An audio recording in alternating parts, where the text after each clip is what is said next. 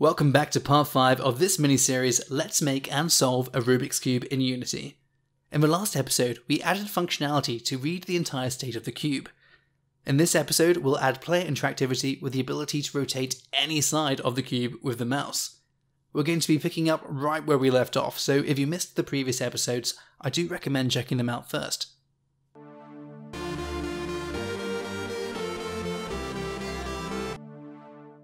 Now that we know that the cube map is updating correctly, and we have lists of which faces are on which sides, we can use this information to select all the pieces in a side of the cube based on the face we click on. We're going to need a new script to handle this, and we can attach it to the cube game object. As this script is responsible for selecting which side to rotate based on the face selected, I'm going to call this the select face script. This script is going to need to access the cube state and the read cube scripts, cube state, read cube. We will also be using a single raycast emanating from the mouse and firing towards the screen. Again, we only want this to hit faces, so we will need to use the face layer mask. Int layer mask equals 1 bit shift 8. In the update method, if the left mouse button is clicked, if input.getMouseButtonDown 0, read the current state of the cube, readCube.readState. Then, fire a raycast from the mouse towards the cube to see if a face is hit. Raycast hit.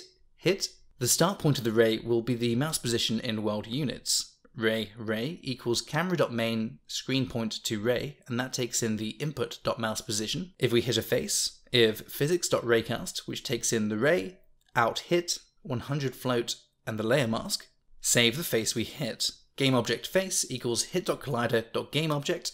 Then, we make a list of all the sides which themselves are lists of GameObjects. List of type GameObject, cube sides equals a new list of type GameObject. CubeState.up, CubeState.down, CubeState.left, CubeState.right, CubeState.front, and CubeState.back. If the face GameObject that we hit exists within a side, for each list of type GameObject CubeSide in CubeSides, if the CubeSide contains the face we just clicked on, pick it up. And by that I mean make the pieces in the side children of the central piece with a new method in the CubeState class, CubeState.pickup, and that takes in the CubeSide we have just identified. As we are accessing the readCube and readState scripts, we are going to need to find them in the scene. ReadCube equals find object of type readCube. CubeState equals find object of type CubeState. Over in the CubeState script, we can add the new side method, public void pickup, and that's going to take in a list of type GameObject, CubeSide. For each GameObject face in CubeSide, we attach the parent of each face, the little cube or piece, to the parent of the fourth index, the little cube in the middle, unless it is already the fourth index, as you can't parent something to itself. If face is not equal to CubeSide at index 4, face.transform.parent.transform.parent equals CubeSide at index 4.transform.parent. Start the side rotation logic. The sides can spin on 6 pivots, the centerpiece for each side. To handle the rotation of the pivot points, we can create a new script and attach it to these central pieces. I'll start with the front centerpiece, F, and then we'll create a new script, pivot rotation. The pivot rotation needs to know which side is rotating, so we can create a private list of type GameObject, active side, and we also need to know what axis to rotate around, so we need a private vector3 local forward. The amount that the side rotates can be controlled by the mouse position, private vector3 mouse ref, and we also need to know if the mouse is currently dragging the side around, private bool dragging equals false. We'll use a public method that is called once at the start of the rotation to set the variables, and then we'll do the actual rotating in the update method. To set the variables, we can create a public void rotate, which will take in a list of GameObjects, the side we're rotating, then whatever side we pass this method becomes the active side. Active side equals side. And we keep track of the start position of the mouse, so we know how much to rotate the side by as the mouse moves away from the start position. Mouseref equals input.mousePosition. We also need to know that the side is currently being dragged by the mouse. Dragging equals true. Then, we create a vector to rotate around based on the local position of the piece we are rotating, and the center of the cube, which we made sure was at 0 in the x, y, and z.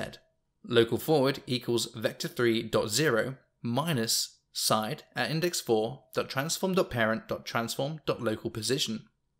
Now that we have a way to start the rotation, we can call the script from the pickup method in the cube state script. Once all the outer pieces are children of the centerpiece, we can get the pivot rotation script attached to that centerpiece and pass it to the side we are rotating. CubeSide at index4.transform.parent.getComponent of type pivot rotation.rotate, and that takes in the cube side.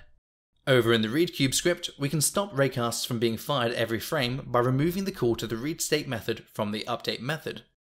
Back in the Unity editor, we can now add the pivot rotation script to each of the central pieces. Hit play and we can see that the cube map does not update until we first click the left button of the mouse.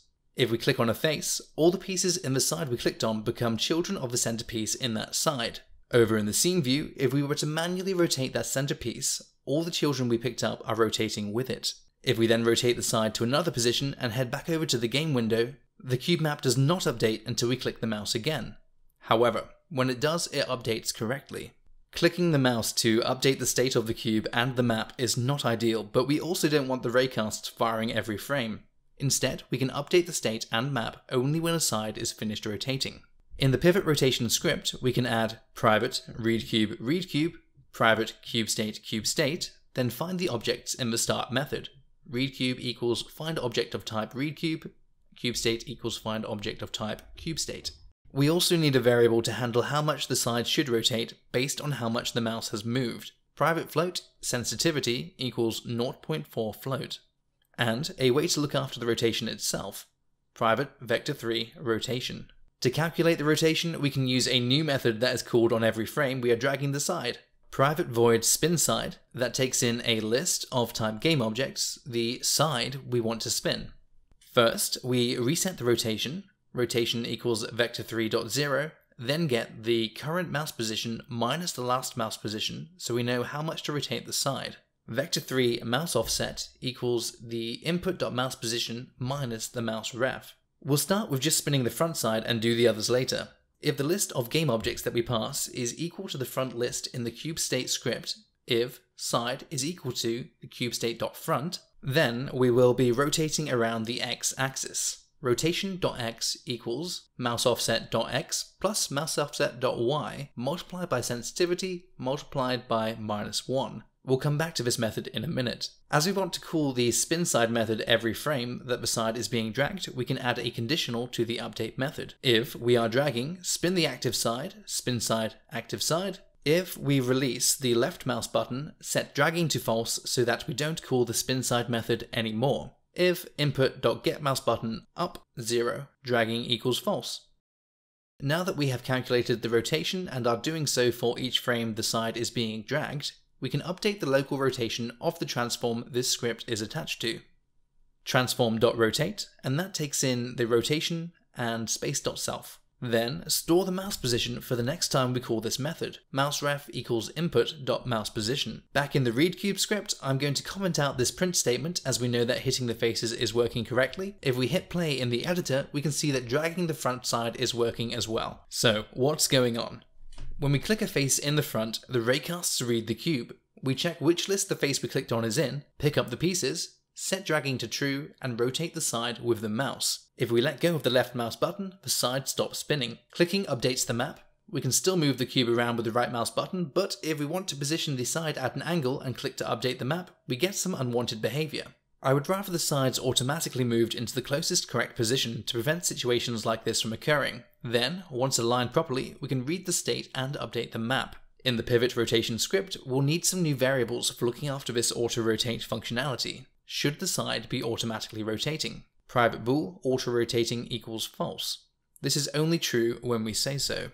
We'll need a private quaternion, target quaternion, for the target angle we want to automatically move to, and a method to handle the automatic rotation. Public void rotate to right angle. Just like the rotate script, we'll call this once to set up the variables, then do the actual rotation in the update method. To get the angle to rotate to when we let go of the mouse, we can rotate the current rotation to the nearest 90 degrees, and then set that as the target. Vector3 vec equals transform.local Euler angles. Round vec to the nearest 90 degrees. Vec.x equals mathf.round, and that takes in vec.x divided by 90, and then we multiply that by 90. Vec.y equals mathf.round, vec.y divided by 90, multiplied by 90, and vec.z equals mathf.round, and that'll take in vec.z divided by 90 multiplied by 90. Then we can set the target quaternion based on this new vector.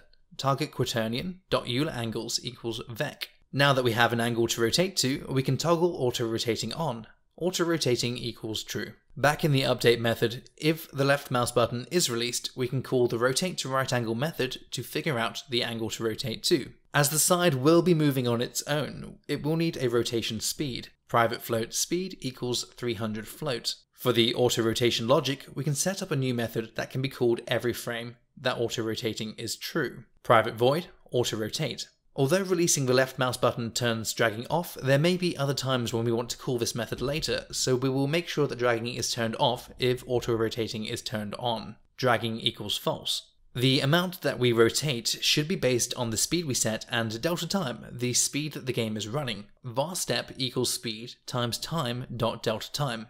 Then we can use the rotate towards method to adjust the local rotation of the pivot by the step amount over time.